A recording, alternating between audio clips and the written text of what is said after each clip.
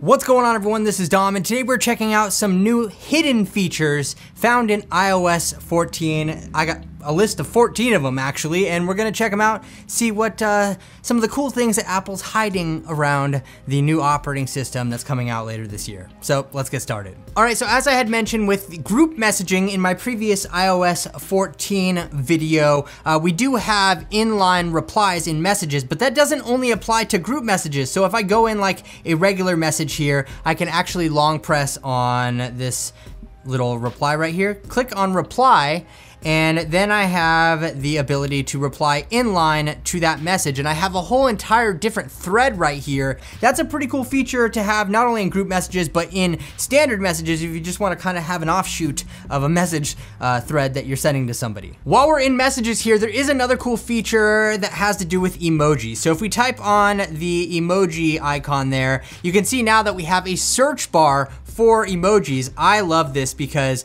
I hate searching, scrolling through the thing, trying to find emojis or having the words pick them up when you type. If you type fire, it shows a fire emoji. But this way, I can just search for fire, and you can see that it pulls up fire, fire sign, we have fire truck. Anything related to fire actually pulls up in that little row right there. You can do the same thing for angry, and then we have different emojis for that. So pretty cool way, an easy way to find the emojis that you're looking for. Thankfully, that is in here. Oh my gosh, we've had it on Mac for how long? Yeah, I'm just glad that we have it here in the Messages app on iOS 14. Another thing that I discussed in my previous video, and that link is down in the description for you if you want to check out all of the new features, we do have picture-in-picture for video here. So if I open up a trailer, you can see, obviously I can scroll that around. But the cool thing about picture-in-picture here is the ability to resize it. So you can actually pinch on it and you can make it bigger or smaller, which is, you know, kind of nice. I don't know why you'd want to make it smaller because it's really hard to see, but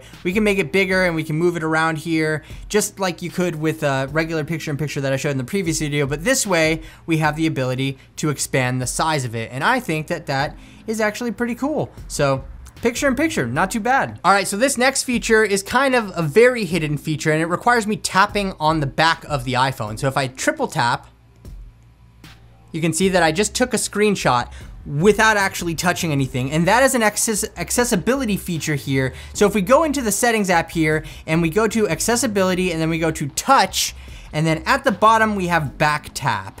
And this allows us to set up shortcuts for a double tap and a triple tap on the back side of your iPhone, which is freaking awesome. So right now I have a double tap set to home, a triple tap set to screenshot, but you can see we have a bunch of various options in here that you can choose from. So right now my double tap is set to home, so if I double tap, it'll send me back to the home screen. And with the double tap, it's kind of, it does some accidental rejection things, so it hasn't been 100% for me. The triple tap, however, you can see here, that is just like immediate, and I don't know. I think this back tap feature on the iPhone is freaking awesome. Even though it's a hidden accessibility feature, just being able to triple tap and take a screenshot, that is just awesome.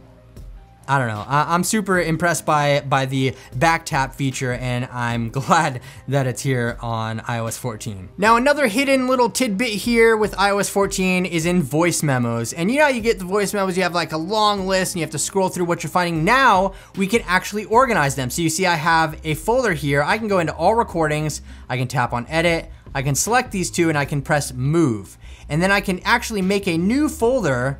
Let's just type in new, save that, and I moved those recordings to my new folder. So if I back out to the main screen, now I have that new folder that has the different recordings in it, which is pretty nice because, you know, like I said, it's an easy way to keep your voice memos organized, which definitely hasn't been fun in the past. So you can go in here and you can have like, you know, ones for at home or voice memos for work or, you know, what have you, just be able to organize them. I think that is a win all around. So if we jump over into the settings app here, you can see we have a category for home screen settings, and this actually applies for your different apps that you download. So currently this is all that we have in home screen settings. We have new app downloads, go to the app library only, or you can add them to home screen.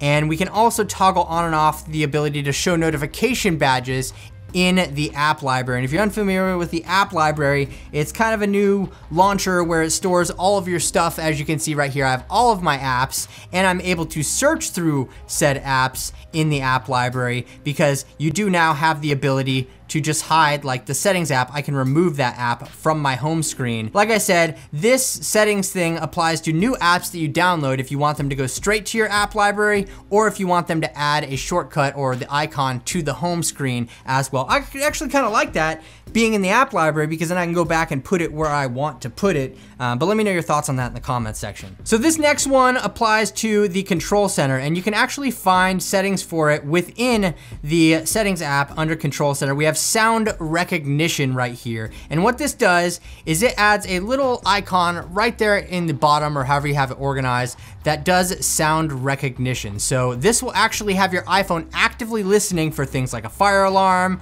or we have things like a door knock. Let me get back in here real quick. We have a dog, appliances, doorbell, water running, baby crying, etc., things like that. Now, I can't imagine that this is going to be easy on your battery life, because it's actively listening for noises using AI or machine learning or whatever they have going on this. And it actually tells you within inside of the settings app here, if we go into sound recognition and we go to settings there, you can see that it actually lists, your iPhone will continuously listen for certain sounds using on-device intelligent and will notify you when those sounds are recognized. So if it hears a door knock, or if it hears a baby crying, you'll get a notification. And I mean, we haven't seen exactly how this works yet, because currently it wasn't working for me. I had door knocks turned on when I was knocking. I wasn't getting any kind of notification or anything like that, even when it's locked. I mean, that sounds like a door knock to me. So currently this feature is not working at the moment, but it could be something useful in the future. Speaking of control center, in here we do have a little bed icon now, and that's actually present in the control center settings. But if we tap that, it doesn't actually work at this moment. But what it's supposed to do, it's supposed to put your phone in do not disturb and dim your screen. So this is kind of like a bedtime toggle that will kind of all-encompassing, like, put everything in its modes where it's supposed to be when you're going to bed. Like I said, dims your screen, do not disturb. Would be cool if it toggled night mode as well if that wasn't on. I'm not sure how that's gonna work, as the feature currently does nothing in here, but it is a nice little feature to have. Jumping inside of the reminders app, we do have a new little shortcut here on the main screen to add a new reminder. Previously, you could only do that from within like one of the categories here, or within one of these options up here, but now it's just on the main screen of the reminders app. You can jump in there, add a new reminder. Really nothing special, but I mean, hey, I'll take it. So if you're one to use night mode on the iPhone here, let's go ahead and cover up my camera so I can get a better night mode shot here. You can see that we can go in and specify like a maximum exposure time here. There we go. So once we hit this button here, you'll now see little crosshairs. You can see right there. Kind of hard to see, but they will tell you if you're lined up properly with all of the different shots that it's taking. So you kind of have a guide to make sure that you're holding steady enough to be able to take a photo. I'll do this one more time so you can see a little bit closer here.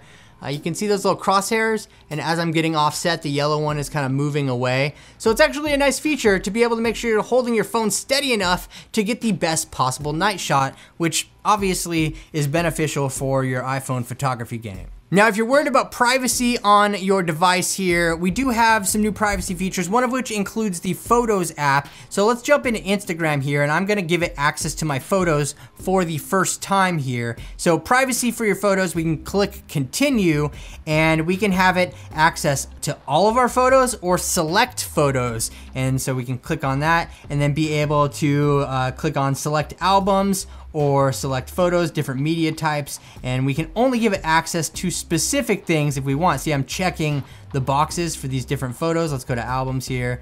We can give it access to different videos, which is, you know, it's a pretty cool feature if you don't want an app to be able to access all of your photos. Maybe you're downloading an app for one thing, right? You wanna, I don't know, turn yourself into a cat if there's an app called Cat App. I don't know, you get the point here. You can give it access to just one photo on your device. To do that, so you know that all of the rest of the stuff that you might have going on your phone stays private and stays on your phone for that matter, and not uploaded to somebody's server somewhere else. So I guess it's a helpful feature if you want to keep your photos on lockdown. Now this next one here has to do with selfies. So if we take a selfie here, and pull it up here, you can see that it automatically flips the photo for us, but we do have a setting here inside of the settings app for the camera that will allow us to have mirrored selfies. And if we go into the side of the settings here, you can turn on the mirrored selfie option. It's just listed right there under mirror front camera, and when we do that, when we take a selfie here,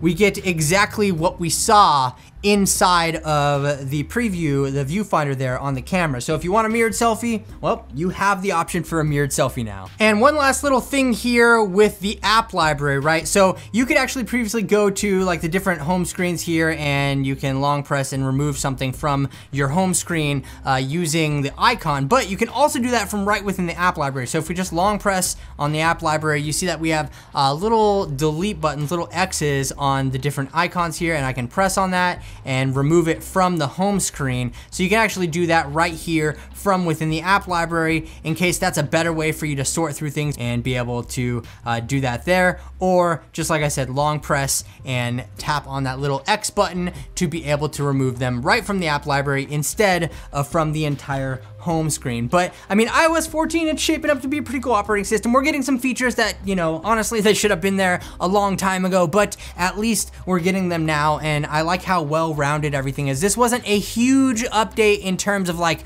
completely redesigning everything and whatever. I think that they made a lot of great improvements here within the operating system. I'm pretty stoked to see how this develops over the coming months before its release in the fall with the iPhone 12 or whatever ends up coming out later this year. But let me know what your favorite features are, and if there are any hidden features that you discovered that I didn't mention in this video, please drop a comment below. Let me know. I'm looking forward to seeing all your responses down there. But let me know what you think about iOS 14 in general. Leave this video a thumbs up if you enjoyed it, and if you're new around here, subscribe to the channel, and don't forget to hit the notification bell so you can catch more iOS 14 videos when they drop in the near future. So thank you so much for watching, everyone. I really do appreciate it. Once again, this is Dom, and I will catch you in the next video.